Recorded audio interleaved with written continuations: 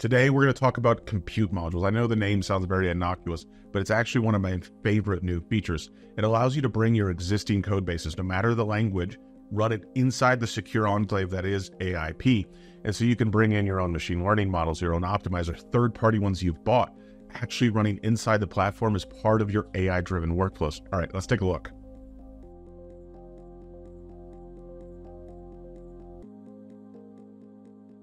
All right, this is a field service rep demo.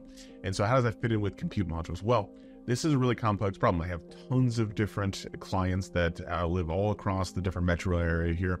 I have a bunch of different field service reps, and they have equipment, different skills, times, traffic, and things are constantly changing. People get sick, things break down, things take longer than expected.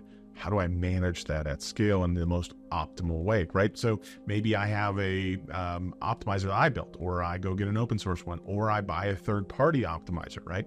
So that's cool. So in this example, we're actually going to take a third-party optimizer. So we've partnered with Timefold, and so Timefold is actually a provider of different optimization models. They have a great one for field service teams here that we've actually integrated with different customers.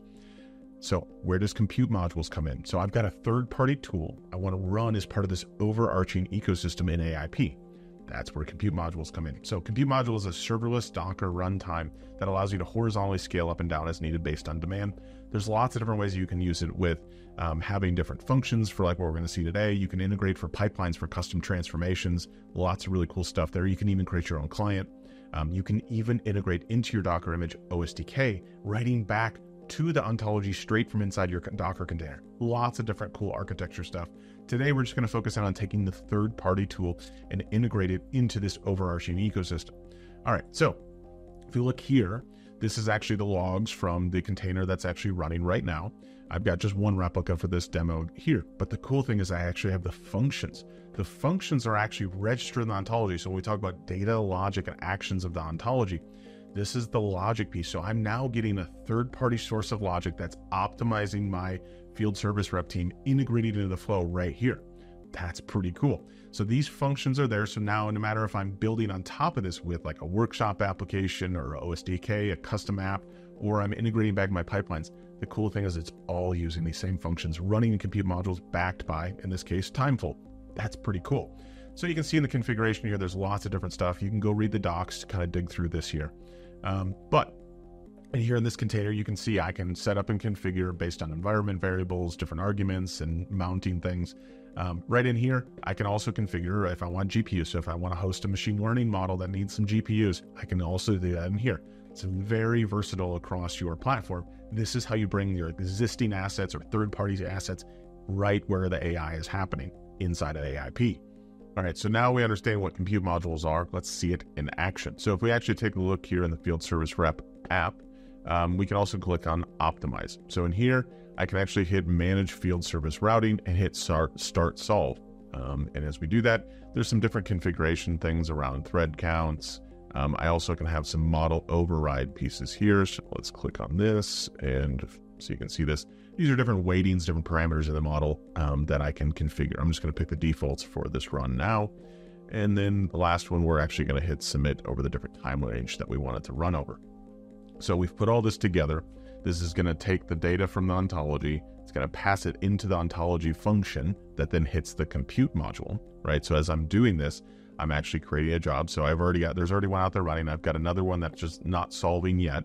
So if we actually go look over at the compute module itself, I've got logs actually running right here. So I can actually see the job result happening. So it's actually solver running, it's created a new job. And so as things are going, it's actually going to give me updated. I can go see what's happening inside the container. If we come back over here, you can see we've got a couple of them in action here. I've got one solver job. So when we look at the convergence monitor, the more negative score, that's the penalty, that's bad. As the negative penalty gets less, that's good. I have a more optimal plan. And so you can see here, like on the soft scores, so those are things like my preferences of when I like to work or what areas I like to work in, right? So then, hey, let's optimize to have that so we have a good quality life for our employees. That's great. Now, the medium score might be something more like, hey, I have to have these skills, or based on the routing, I only have this much time. There can be even other things like hard values, like I don't have the skill to work on this piece of equipment. I can't send this technician, right? So you can optimize across these different areas and try to create the holistic optimized plan across your whole business. So these, you can see as these run, we've got a couple different running in parallel right now. This is the one we had just started. You can see as that converges over time until we've met the kind of end objective function or time bounding, right?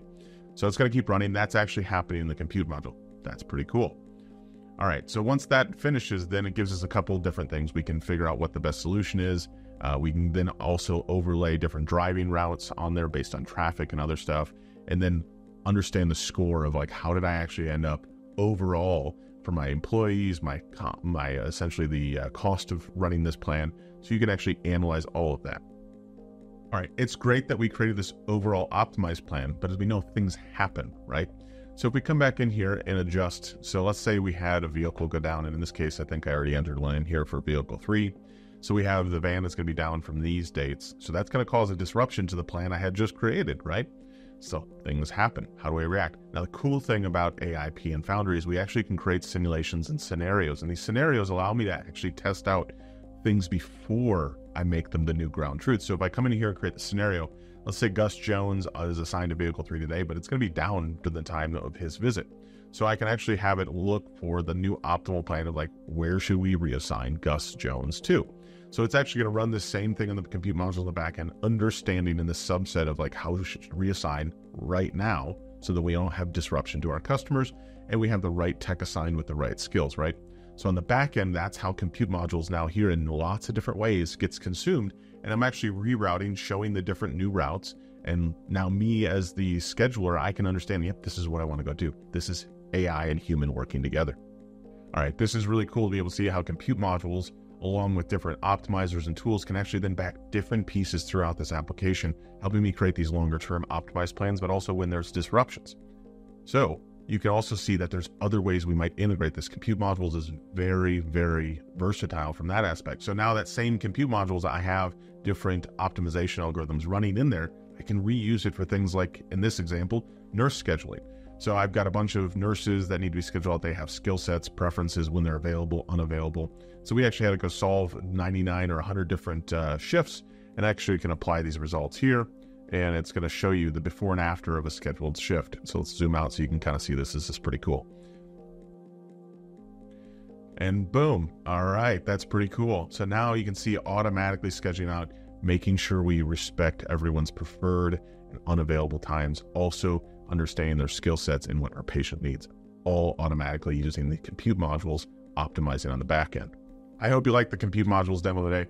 It's a pretty simplistic example, but to show you how you can bring third-party, your own code bases, applications, code for transforms and pipelines, all this is possible with compute modules. The real idea here is how do I get quicker time to value by bringing these things that already exist in your business and accelerating your generative AI workflows with your existing code bases. This is all done with AIP.